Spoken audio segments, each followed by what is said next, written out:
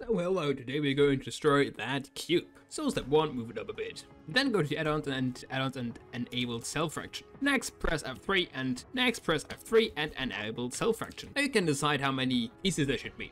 I'm just going to set it to 10 and 60. Get random. Okay. After the PC is done, you have a bunch of small cubes. Then you go to the original cube and give it a rigid body.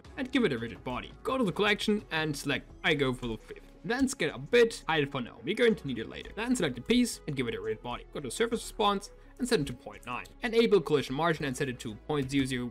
Then enable X-ray, select all of them, and go to object, rigid body, and copy from active. Then add a plane, scale it up, give it a rigid body as well, and set it to passive. Go out of X-ray and re-enable the cube. I'm not going to hide the cube because it's just falling through the floor, but of course you can hide it. Then press space and done is your wonderful piece of garbage.